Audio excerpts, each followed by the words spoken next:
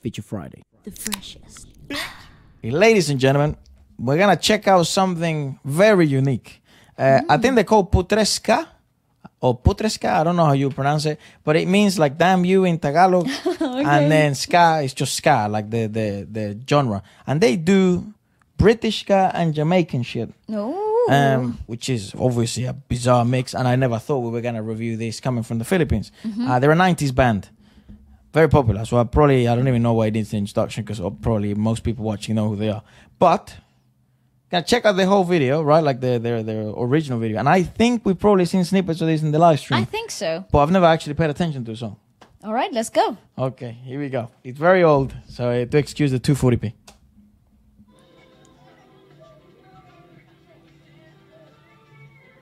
Oh, the baby. Vamos a ver el Chavo del 8. Put3ska.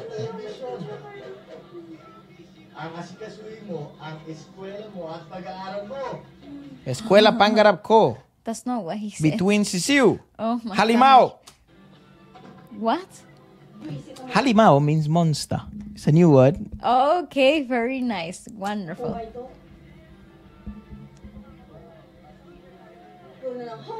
Homework. Homework is homework.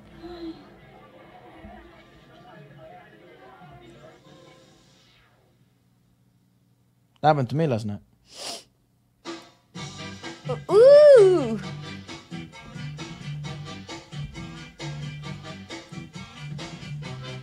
Okay, what a vibe though. Oh, it's a girl vocalist. Yeah. I think her name is Scarlett.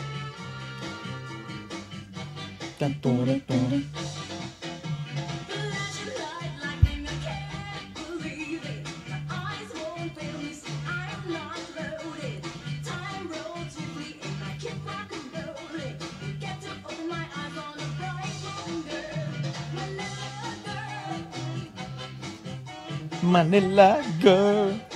This is interesting though, because it has such an 80s pop style to it. Yeah, I wouldn't call it 90s. No, I call it like this is really 70s, 80s. You'd say. No. This is really late 80s, like Cyndi Lauper type of feel. Like there is a bit of like the era of Madonna.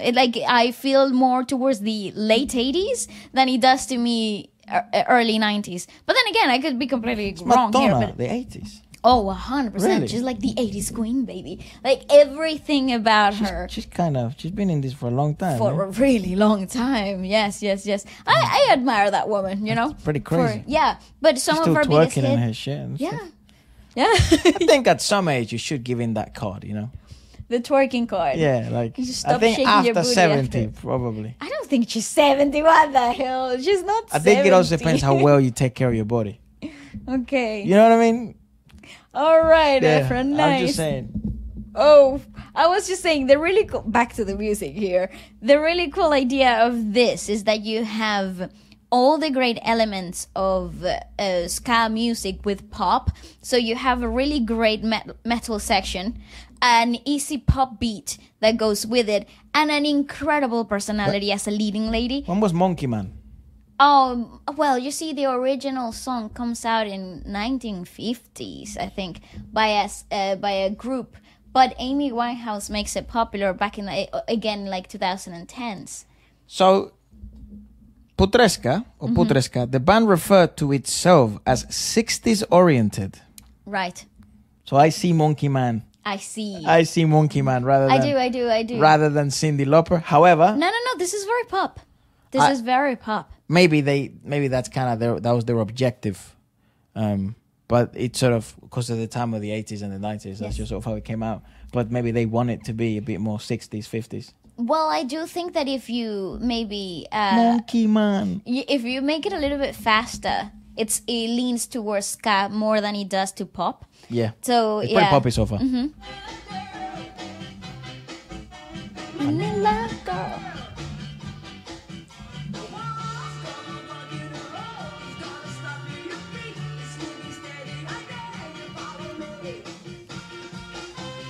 So that's a big human.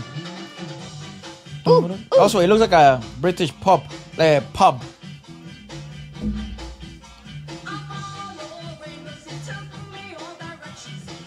Isn't that Steve from the pub? Dave. Dave.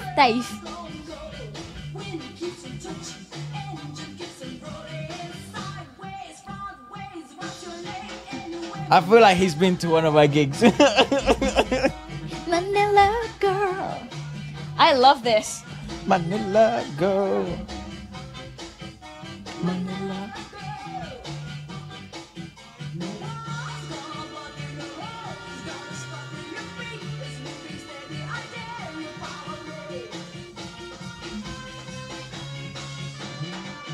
Oh, cool.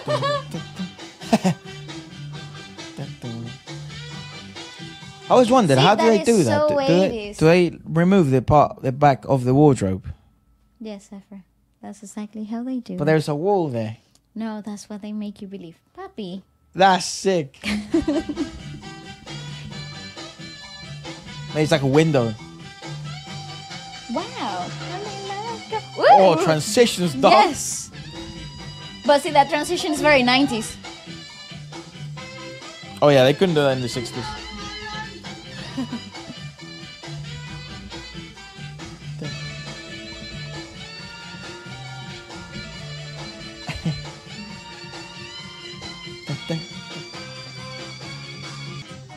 Manila, It's such a feel-good song, though.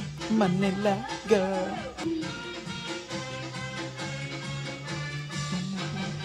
Hey. If that had happened for real, oh, but she does have the autographed picture. Sick. Oh, Good detail. pretty cool. Good storytelling. If that did happen though, I'd say you were meant to be studying and then upstairs you're making a bunch of noise. Mm-hmm. No, trust me, they're not hitting. You know how they were hitting the roof, like their parents were hitting the roof? No. If that was like if that was realistic, They would be the hitting broomstick, yeah, you'd be the roof, dude. you.